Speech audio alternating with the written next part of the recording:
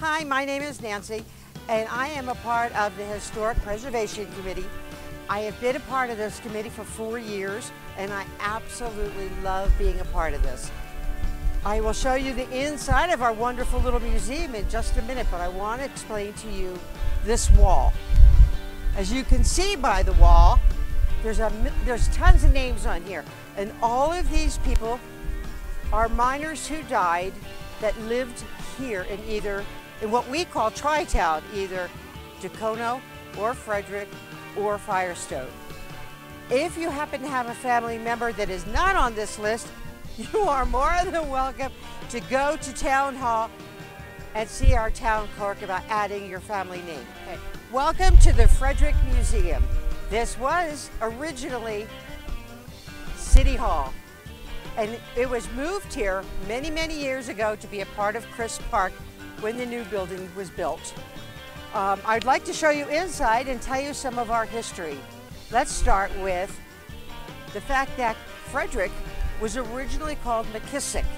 McKissick was the very first mine in this area of all Tri-Town that was built. It was changed to the name of Frederick because there was a man named Frederick Clark. Frederick Clark was a farmer, and he was instrumental in making sure that the mining families had food, meat and eggs and milk and whatever they needed. He was a very private man. He didn't want his recognition, but after he died in approximately 1920, his family came forward to the trustee board and said, we would like to have our father honored for what he did for so many years for the miners. And it was voted to change the name from McKissick to Frederick in Frederick Clark's name. Have you ever driven down Tipple Parkway?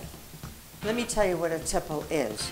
It is this structure right out here on the outside of the mine. It was a very important little structure because in those days, they didn't have telephones, they didn't have any other communication. So early in the morning, there would be what I call the company men, and they would send down canaries, actual canaries. And if it was safe for the men to work that day, they would put a green light up on top of the tipple. Everybody that worked that mine knew that they could go to work that day. However, if the canaries went down and they did not come up, there would be a red light up there telling them that the mine was unsafe, there was too much of carbon monoxide down there for them to be able to work safely.